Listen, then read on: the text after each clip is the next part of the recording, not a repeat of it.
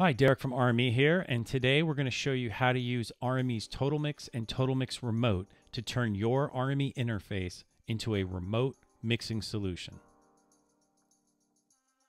For today's video, we're going to be utilizing an RME UFX Plus connected via optical MADI to an RME Octamic XTC. This will give us a total of 12 mic inputs in addition to the line and digital IOs that the UFX has to offer. By using the MIDI over MADI feature, we can have full remote control of the microphone preamp as if it's an extension of the UFX Plus. Because of the power of MADI, we could easily daisy chain more mic preamps to add more microphone inputs to this setup. While we're using the combination of UFX Plus and Octamic for this video, you can use several different combinations of RME interfaces and microphone preamps to suit your specific needs.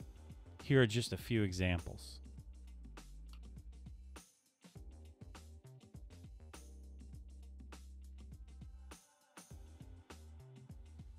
To get started, we first want to go to Totalmix on the UFX Plus.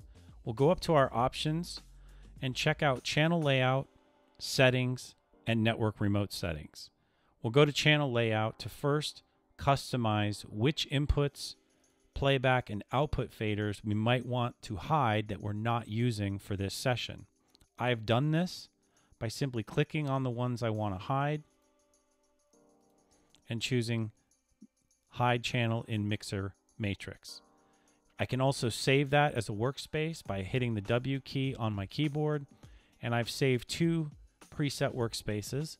So by choosing the one that I have saved previously, I will load that, and now I have a customized interface for exactly what I want to mix for inputs.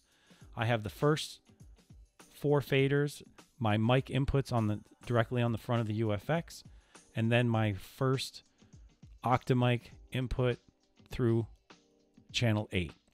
You'll also notice that the settings on my Octamic show up here just like they do on the UFX, as if it's an extension of my interface. In order to set that up, you go to Options, Settings, Auxiliary Devices.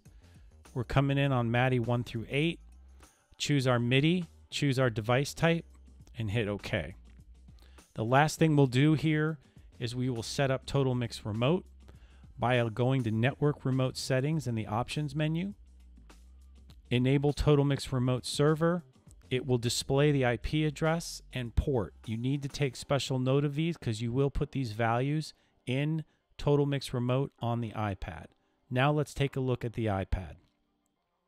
On my iPad, I simply download Totalmix Remote from the App Store and open it up. And go to the settings in the top right. Choose Host Connection Settings over on the left, and simply put in the IP address for host connection 1 that we took note of on the UFX Plus. And as you can see, we have found 2 devices on the same Wi-Fi network, the Babyface Pro and the Fireface UFX Plus. Once I've seen that and it's active, I simply choose Done. And I can choose between the Fireface UFX Plus and the Babyface by simply tapping in the top right corner. In this view, you can see we have Totalmix on the UFX on the left and our iPad running Totalmix Remote on the right. The first thing I want to point out is in the top right of Totalmix Remote, we have an in, playback, and out button that you can tap on your touchscreen, which allows you to zoom in to the input, playback, and output channels respectively. This is so that you can use your finger swipes on these faders more easily to change settings, EQ, and other parameters that you'll want to do on the fly. Here we can see we're making changes to the master output in Totalmix Remote while also moving the master out in Totalmix. In addition, we can change any volume on the input faders in the top row. As we make changes on the right, you can see them happening on the left in real time. In addition to that, we can make changes to the effects, EQ, and dynamics, and pretty much any settings that we can do in Totalmix normally. I hope this has been helpful. Thanks for watching.